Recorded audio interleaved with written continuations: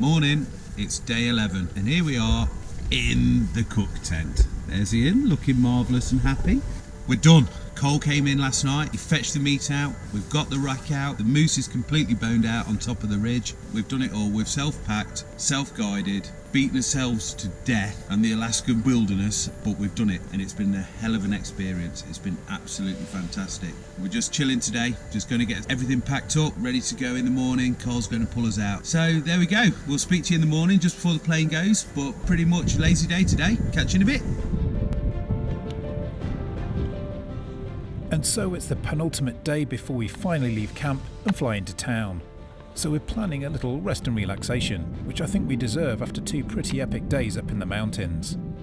Of course, yesterday we were full on packing out the moose and rack, returning pretty late to camp and enjoying a restful night. But my bones are weary and my joints are still aching. I can certainly feel that we put in a monumental effort over the past couple of days. But now it's done and we're just putting our feet up and enjoying this beautiful landscape. In all honesty, we're both a bit emotional that we're leaving tomorrow. It's our last night in paradise, but after this incredible adventure, we're also looking forward to heading home to see our loved ones and share our stories. Steve's already started packing and we believe Cole is planning on collecting us pretty early tomorrow morning at around 8:30 AM, and we should be back in civilization by mid-afternoon. The scenery here is fantastic. It's just a great place to be, even if you're not hunting. But we're not quite finished yet.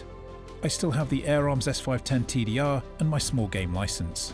I'm going to head out again this afternoon and see if we can bag some ptarmigan and have some fresh meat ready for dinner tonight, rather than the diet of sausage and mountain house that's been keeping us alive for the past couple of weeks.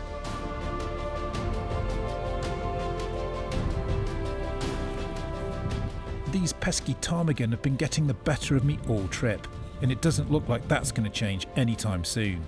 They love the patches of willow in these sheltered valleys close to the creeks, and I can hear them chattering to one another as I approach. But alas, nothing sits long enough for me to make a clean shot.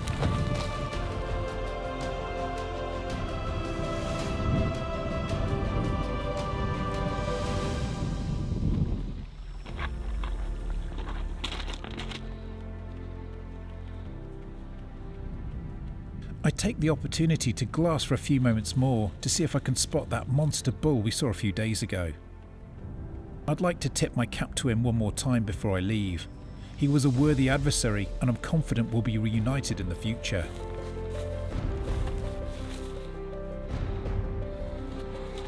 And so it's mountain house once more, but as usual, there's no complaint from the wild man.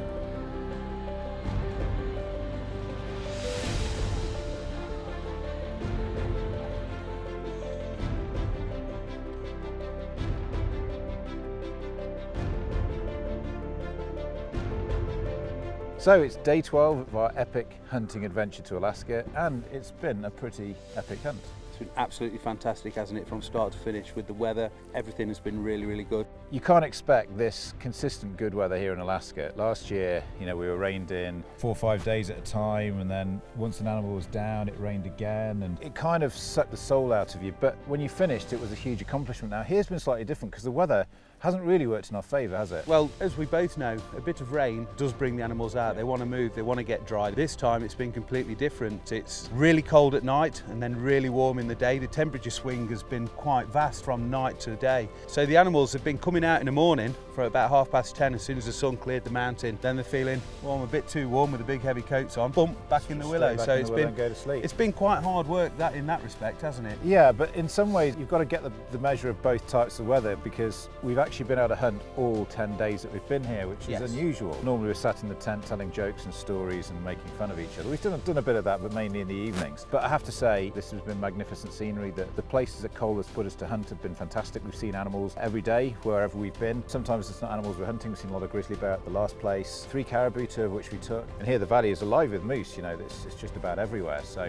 now when we came last year, we were being guided. Some of the decisions are made for you. But this year, everything we've decided, what equipment we're going to bring, pilot that we're going to use. Of course, he's chosen spots for us, as he should do, because he knows where the animals are. But we planned our own stalks, we've got into our own animals. Steve's butchered, I packed out, or we packed out together. And every step of this journey has been our own adventure, which has been quite exciting.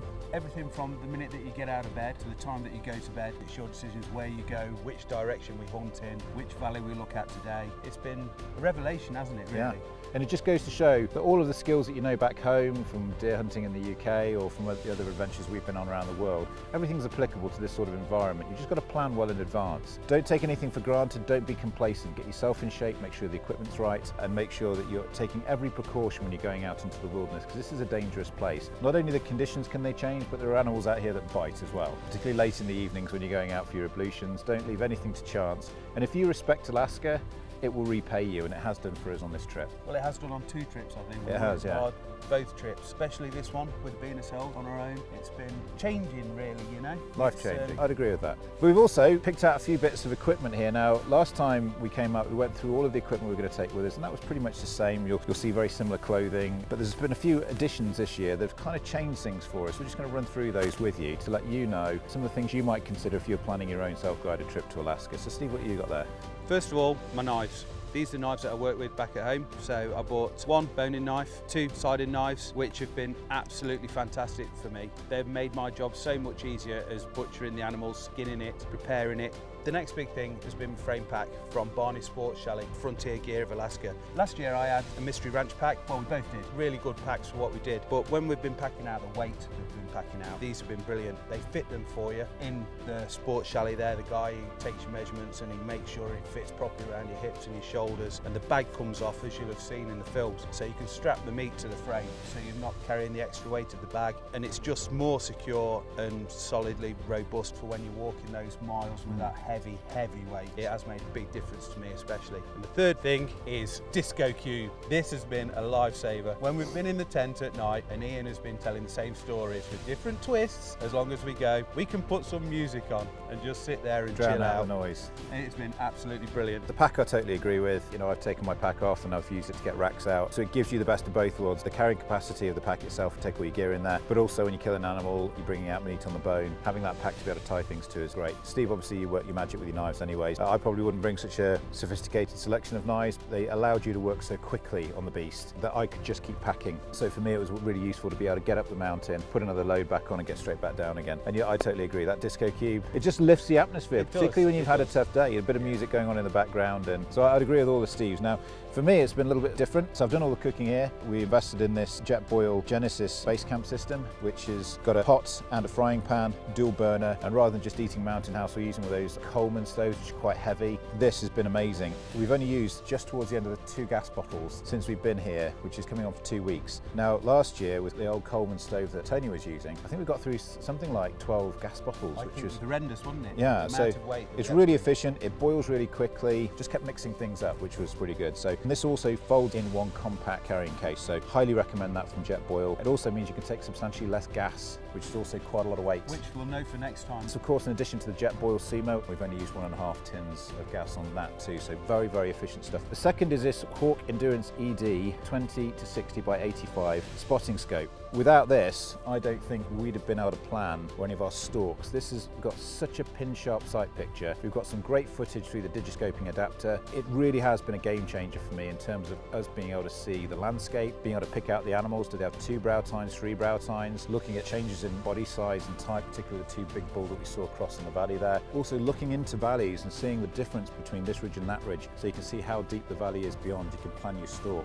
And this Vanguard lightweight tripod, once again, really stable, and it perfectly complements that Hawk spotting scope. So this has been a game changer for me, and you've seen me over the course of the 2 weeks looking through that quite a lot. And then this Garmin InReach Explorer. Now this is basically our safety device. It's a satellite communication device, but more than that, it allows you to plot points on the map so you can track your journey. So when you've been out stalking, it shows you exactly where you've gone. It tracks waypoints every 2 minutes so people back home can see where you are on the mountain. It's allowed us to plot camp observation points where we've taken animals, and then we can track our way back following our path. And of course, as you've seen, we have tagged with little coloured tape the trails as we've gone out. Also, it's very handy having this so that you know exactly where the animals are, particularly particularly in the dark, if you want to get back to camp and you can't see a long way, a very useful bit of kit. And it's allowed me to stay in touch at home, so I've been able to send a couple of text messages every day, let my wife know where I am, and then just stay in touch. So the weather forecast on this has also been absolutely spot on. Refresh it every day. It gives you every 2 to 3 hours a new weather forecast, and it's been pretty much accurate. If you're looking for some form of communication when you're out in the wilderness, Garmin InReach, I can highly recommend that. And last but not least, I have to say a big shout out to this, which is my South 404 Synchro XDC. This is the carbon stock version, and the Hawk Endurance 624x50 scope. Now this combination has been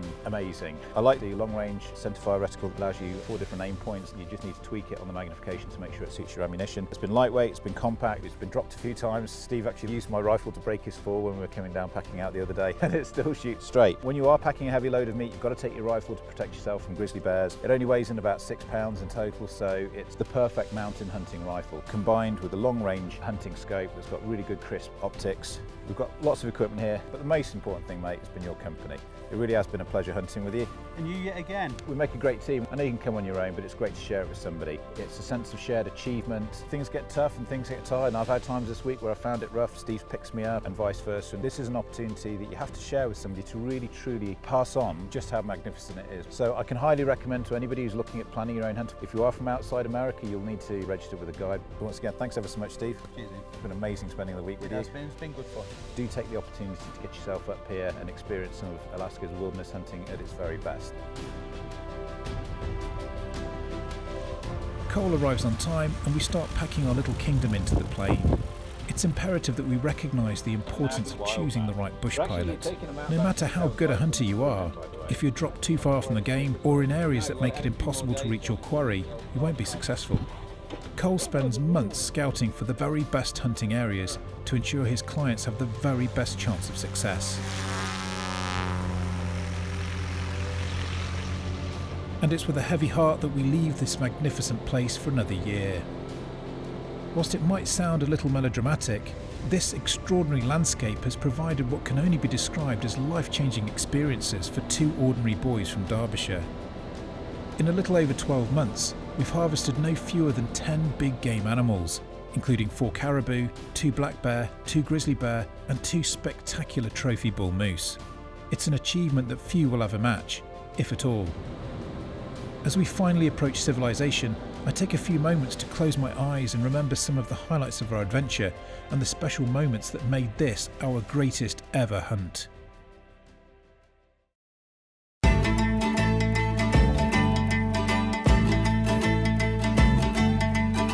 Souvenirs.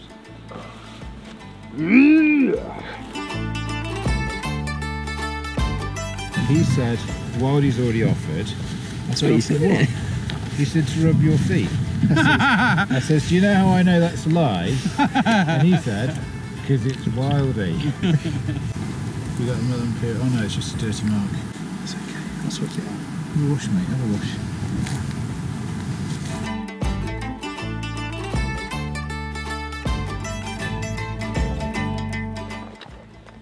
Onward, guys. Onward.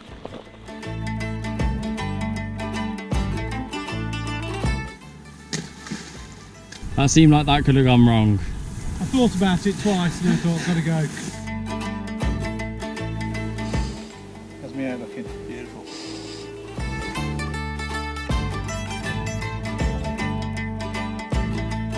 I struggled a bit this morning. Hard work. Those drugs kicking in, mate. You ever tried talking to you? Well, you don't talk to me, you talk at me and over me. There is a difference. Is that fair?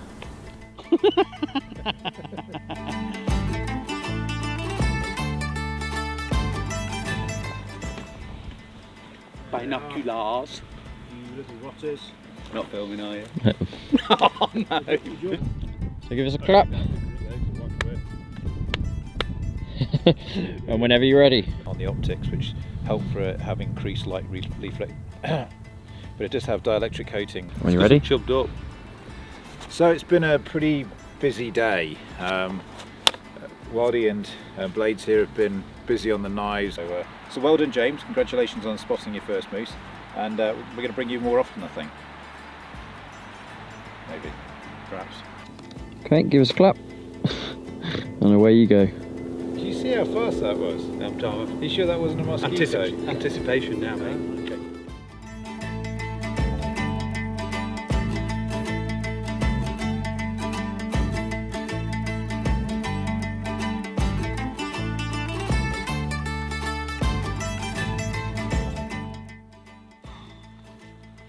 Okay then, sausage fest.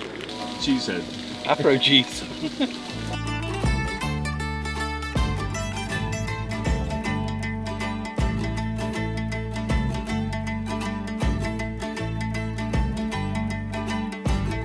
Well, I think we go down there because I don't think it's as far as you think it is. And I think when we get onto that knoll over there, we're going to be halfway to it. Really? Yeah.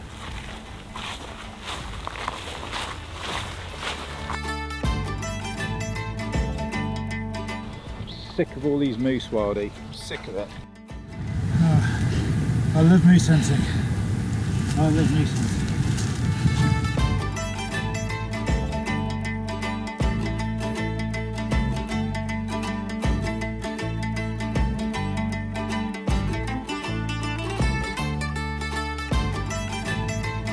You can just put it in a bag, Mark, if you got like a Ziploc or something. Put it down your trousers.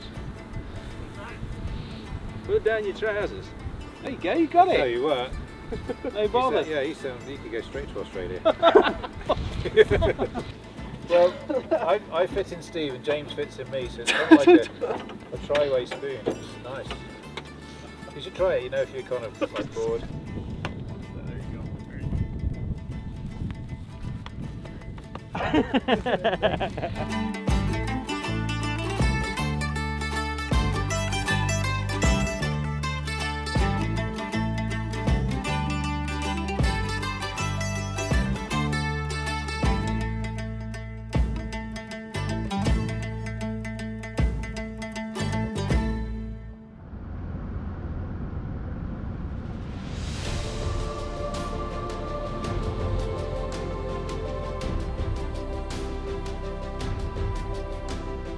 I hope you enjoyed our adventure as much as we enjoyed sharing it with you. But don't worry, this is not the end, for we'll be back again soon, and one of you may be joining us. Oh, we're hugging. Oh, look.